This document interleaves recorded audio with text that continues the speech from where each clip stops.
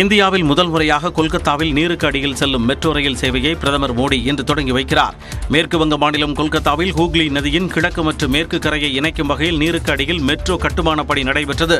கடந்த ஆண்டு ஏப்ரல் மாதம் நீருக்கு அடியில் மெட்ரோ ரயிலை இயக்குவதற்கான சோதனை ஓட்டமும் வெற்றிகரமாக அமைந்தது.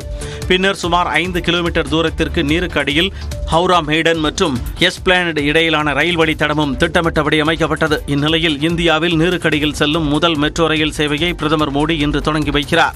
நீர்மட்டத்தில் இருந்து சுமார் 16 அடி ஆழத்தில் மெட்ரோ ரயில் தடம் அமைக்கப்பட்டுள்ளதாக கொல்கத்தா மெட்ரோ ரயில்வே மேலாளர் உதய்குமார் ரெட்டி தெரிவித்துள்ளார். நீருக்கு அடியில் செல்லும் மெட்ரோ ரயிலில் நாள்தோறும் சுமார் 7 லட்சம் பேர் பயணிப்பார்கள் என்று மெட்ரோ நிர்வாகம் எதிர்பார்த்துள்ளது. நீங்கள் நலமா எனும் புதிய திட்டத்தை முதலமைச்சர் மு.க.ஸ்டாலின் இன்று தொடங்கி வைக்கிறார்.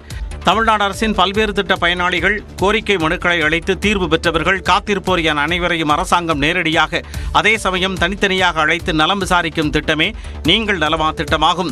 இதில் திட்டங்கள் குறித்தும் கோரிக்கைகள் தீர்க்கப்பட்ட விதம் குறித்தும் பயனாளர்களிடம் நலம் விசாரிக்கப்படும். இப்படி அரசாங்கமே மக்களை உணர்வுபூர்வமாக அணுகும் புதிய திட்டத்தை முதலமைச்சர் மு.க.ஸ்டாலின் இன்று தொடங்கி வைக்கிறார். இத்திட்டம் தொடங்கி வைக்கப்பட்ட பிறகு முதலமைச்சர் உட்பட அமைச்சர்கள், அரசு துறைகளின் செயலாளர்கள், மாவட்ட ஆட்சியர்கள், காவல்துறை கண்காணிப்பாளர்கள் என அனைவருக்குமே மாதந்தோறும் இலக்கு நிர்ணயிக்கப்பட்டு தங்கள் துறைகளில் பயன்பெற்றவர்கள் கோரிக்கை மனுக்கள் அளித்தோரை அலைபேசியில் அழைத்து நலம் விசாரிக்கப் போவதாக தெரிவிக்கப்பட்டுள்ளது.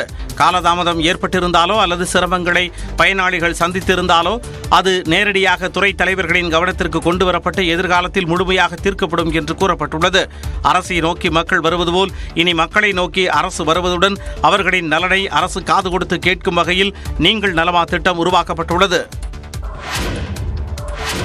பொன்முடியின் திருக்கோவிலூர் சட்டமன்ற தொகுதி காலியாக உள்ளதாக சட்டப்பேரவை செயலகத்தில் இருந்து தேர்தல் ஆணையத்திற்கு கடிதம் அனுப்பப்பட்டுள்ளது. கடந்த சட்டமன்ற தேர்தலில் திமுக சார்பில் திருக்கோவிலூர் தொகுதியில் இருந்து உறுப்பினராக பொன்முடி தேர்ந்தெடுக்கப்பட்டார். வருமானத்திற்கு அதிகமாக சொத்து சேர்த்த வழக்கில் பொன்முடி சிறை தண்டனை பெற்ற நிலையில் அவரது அமைச்சர் மற்றும் எம்எல்ஏ பதவிகள் பறிபோயின.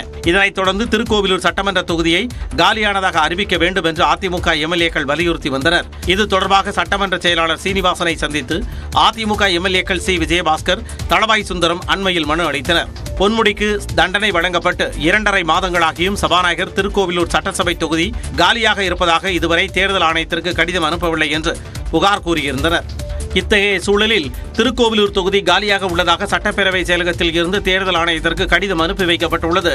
இதனால் திருக்கோவிலூர் மற்றும் விஜயதரணியின் விளவங்கோடு தொகுதிகளுக்கும் நாடாளுமன்ற தேர்தலோடு இடைத்தேர்தல் நடத்தப்படும் என்று எதிர்பார்க்கப்படுகிறது. நாடாளுமன்ற தேர்தலில் அதிமுக கூட்டணியில் புதிய தமிழகம் கட்சி இணைந்துள்ளது.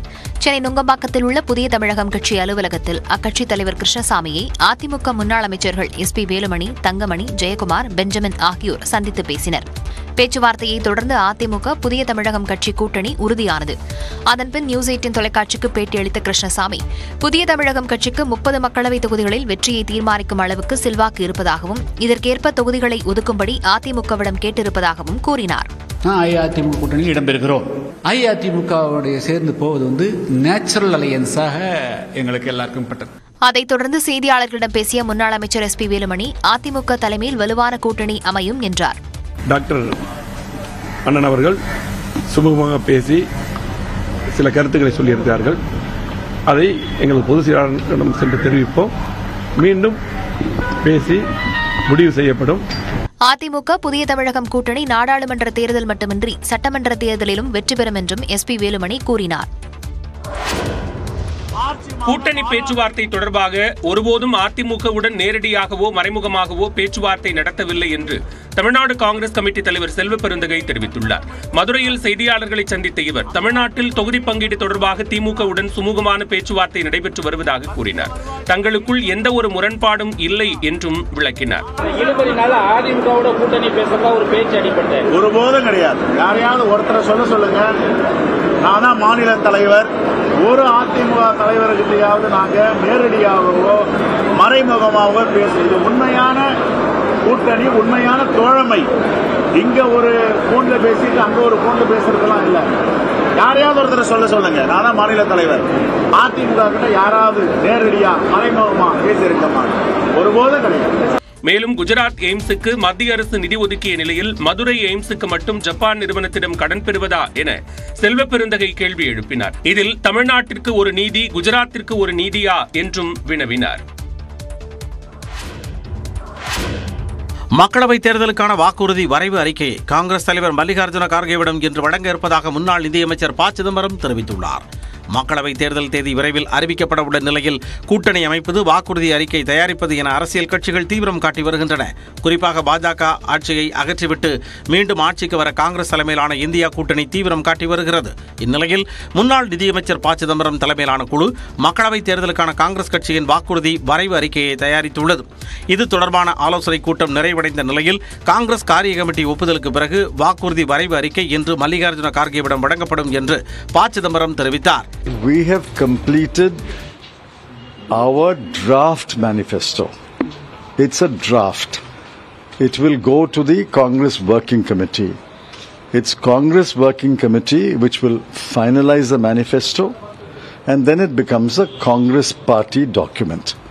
காங்கிரஸ் கட்சியின் தேர்தல் வாக்குறுதியில் வேலைவாய்ப்பின்மை பிரச்சனையை மையப்படுத்தி பிரதான திட்டங்கள் வகுக்கப்பட்டிருப்பதாக தகவல் வெளியாகியுள்ளது.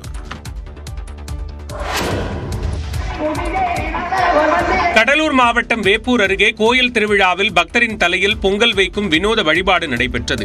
சேப்பாக்கம் கிராமத்தில் உள்ள அங்காளம்மன் கோவிலில் மாசி மக திருவிழா விமர்சையாக நடைபெற்று வருகிறது. இதன் 5ஆம் நாள் விழாவில் நடன கலைஞர்கள் சாமி வேடம் அணிந்து ஆடியதை பொதுமக்கள் வியப்புடன் பார்த்தனர்.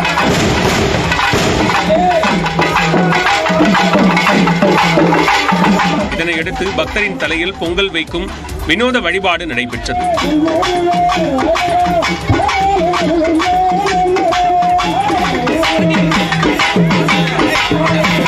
இந்த பொங்கலை குழந்தை இல்லாதவர்கள் சாப்பிட்டால் குழந்தை வரம் கிடைக்கும் என்றும் நோய்கள் குணமடையும் என்றும் நம்பப்படுகிறது. சென்னை சூப்பர் கிங்ஸ் அணியின் கேப்டன் மகேந்திர சிங் தோனி சென்னை வந்தடைந்தார். நடப்பாண்டுக்கான IPL தொடர் வருகிற 22ஆம் தேதி சென்னை சேப்பாக்கம் மைதானத்தில் தொடங்குகிறது. முதல் போட்டியில் நடப்பு champion Chennai super Kings Royal Challengers Bengaluru அணியை எதிர்கொள்கிறது. இதற்காக சென்னை அணி வீரர்கள் சேப்பாக்கம் மைதானத்தில் பயிற்சி மேற்கொண்டு வருகின்றனர். இதையடுத்து வீரர்களை சந்திப்பதற்காக கேப்டன் மகேந்திர சிங் தோனி சென்னை வந்தடைந்தார். CSK அணியின் தலைமை செயல் அதிகாரி தோனியை விமான நிலையத்தில் வரவேற்றார். சேப்பாக்கம் சென்ற தோனி வீரர்களை சந்தித்து பேசினார். தோனியின் சென்னை வருகை புகைப்படத்தை பகிர்ந்துள்ள CSK நிர்வாகம் தல தரிசனம் கிடைத்துள்ளதாகவும் சிங்கம் குகைக்கு வந்துள்ளதாகவும் பதிவிட்டுள்ளது. மெட்டா நிறுவனத்திற்கு சொந்தமான Facebook மற்றும் Instagram முடங்கியதால் பயனாளர்கள் தவிப்புக்கு ஆளாகினர். அதிகாரப்பூர்வ அறிவிப்போ முன்னெச்சரிக்கையோ எதுவுமின்றி Facebook மற்றும் Instagram திடீரென முடங்கியது. மேலும் Facebook மற்றும் Instagramமில் கணக்குகள் தானாகவே லாக் அவுட் ஆனதால் பயனர்கள் குழப்பத்திற்கு ஆளாகினர். இது தொடர்பாக கூடுதல் விவரம் அறியவும் புலம்புவதற்கும் ஏராளமானவர்கள் எலான் மஸ்கின் எக்ஸ் பக்கத்தில் குவிந்தனர். அவர்களை வரவேற்ற எலான் மஸ்க், தற்போது அனைவரும் ஏன் இங்கே கூடியிருக்கிறீர்கள் என்று தெரியும் என பதிவிட்டார். மேலும் இப்பதிவை உங்களால் படிக்க முடிகிறது என்றால் தங்கள் சர்வர் நன்றாக வேலை செய்கிறது என அர்த்தம் என்றும் நையாண்டி செய்தார். Facebook மற்றும் Instagramமை கலாய்த்து பயனாளர்களும் ஏராளமான மீம்ஸ் மற்றும் வீடியோக்களை எக்ஸ் பக்கத்தில் பதிவிட்டனர். Facebook, Insta மட்டுமின்றி பல்வேறு நாடுகளில் வாட்ஸ்அப் செயலியும் சற்று தடுமாறியது. சுமார் 1 மணி நேரத்திற்கு பிறகு Facebook மற்றும் Insta இயல்பு நிலைக்கு திரும்பியது. சிரமத்திற்கு மன்னிப்பு கோரிய மெட்டா நிறுவனத்தின் செய்தி தொடர்பாளர் ஆன்டி ஸ்டோன் Facebook மற்றும் Instaவில் ஏற்பட்ட பிரச்சனை சரி செய்யப்பட்டதாக கூறினார். காலி பணியிடங்களை நிரப்ப வேண்டும் என்பது உள்ளிட்ட 10 அம்ச கோரிக்கைகளை வலியுறுத்தி வருவாய்த்துறை பணியாளர்கள் தமிழ்நாட்டின் பல்வேறு மாவட்டங்களில் இரவிலும் காத்திருப்பு போராட்டத்தை தொடர்ந்தனர். நாடாளுமன்ற தேர்தல் பணிகளுக்கு தொய்வின்றி நிதி வழங்க வேண்டும், அனைத்து வட்டங்களிலும் சான்றிதழ்களை வழங்க தனி அதிகாரிகளை நியமிக்க வேண்டும் என்பன உள்ளிட்டவை வருவாய்த்துறை அலுவலர்களின் பிரதான கோரிக்கைகளாகும். இந்த கோரிக்கைகளை முன்வைத்து தென்காசி மாவட்ட ஆட்சியர் அலுவலகத்தில் நடந்த போராட்டத்தில் 50க்கும் மேற்பட்டோர் பங்கேற்றனர். இதே கோரிக்கைகளை வலியுறுத்தி சேலம் வட்டாட்சியர் அலுவலகத்தில் வருவாய்த்துறையினர் 2வது நாளாக காத்திருப்பு போராட்டம் நடத்தினர். கோரிக்கை நிறைவேற்றும் வரை தங்களது போராட்டம் தொடரும் என்றும் வருவாய்த்துறையினர் தெரிவித்துள்ளனர். திருநெல்வேலியில் நடந்த இரவு காத்திருப்பு போராட்டத்தில் போராட்ட பந்தலிலேயே சமையல் செய்து சாப்பிட்டு வருவாய்த்துறை பணியாளர்கள் போராட்டத்தை தொடர்ந்தனர். அப்போது தங்கள் கோரிக்கைகளை முழக்கங்களாக அவர்கள் எழுப்பினர்.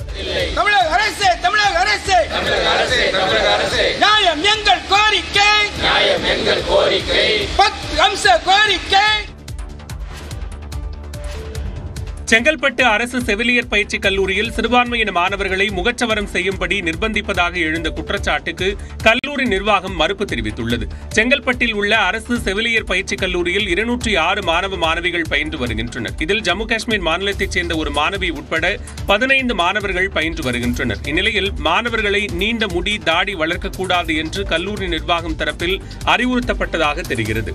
தாங்கள் சிறுபான்மை மாணவர்கள் என்பதால் முகச்சவரம் செய்யும்படி கல்லூரி நிர்வாகம் நிர்பந்திப்பதாக கல்லூரியில் பயிலும் காஷ்மீர் மாநிலத்தைச் சேர்ந்த மாணவர்கள் சமூக வலைதளங்களில் பதிவிட்டது சர்ச்சையானது.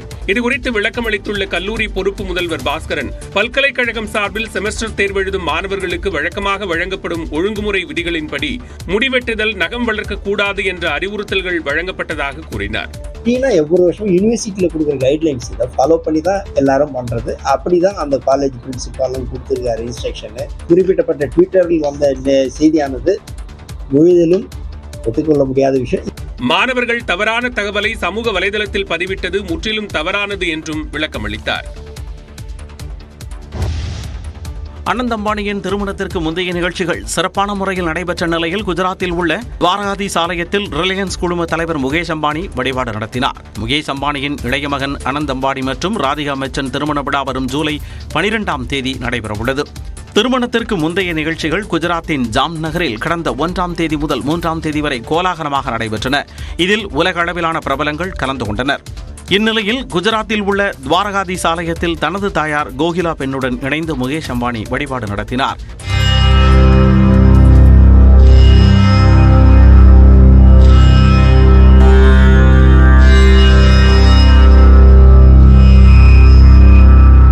பின்னர் செய்தியாளர்களிடம் பேசிய முகேஷ் அம்பானி, அனந்த் மற்றும் ராதிகா திருமணத்திற்கு முந்தைய நிகழ்ச்சிகள் நடைபெற்று முடிந்ததாகவும் இதற்கு ஆதரவளித்த ஜாம்நகர் மக்களுக்கு நன்றி தெரிவிப்பதாகவும் கூறினார்.